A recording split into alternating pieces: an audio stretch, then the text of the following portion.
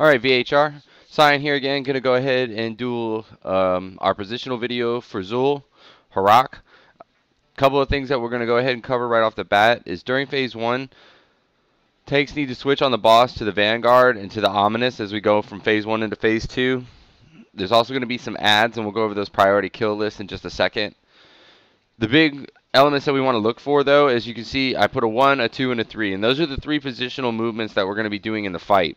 Position 1 represents the green, which will be the Fellblaze Flurry debuff. What we're going to see is when you're targeted, you end up getting a thing called Fell Surge or Void Surge. That'll be the purple side. And what you need to do is you need to run like the arrows show to a location that allows you to be able to drop it off consistently. So we're always going to take it to the outside.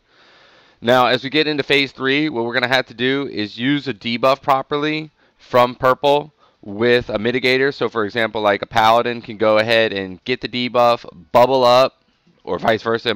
I'm not sure of the rotation on it, but once they get the debuff from the purple side, then they run into the green, and it literally does a 20-yard AoE 160k explosion. So as long as nobody's around it, and the paladin is invincible at this point, as an example, and any other class that has a full mitigator, that's exactly what will happen. Now, we could probably do externals also if that needs to be done.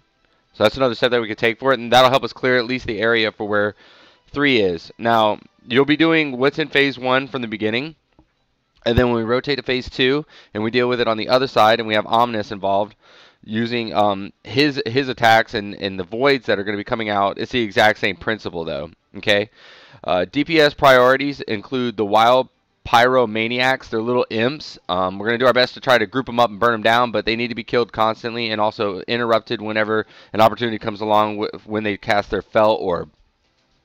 After that, it becomes the unstable Void Fiends, which are they create like a little purple emblem next to a world next to whoever is closest to them.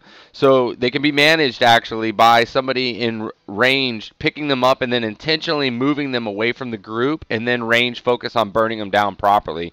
The imps are a priority for melee in range when they're in possession, but we need to learn to manage between the two of them, and it's a walk-off at that point.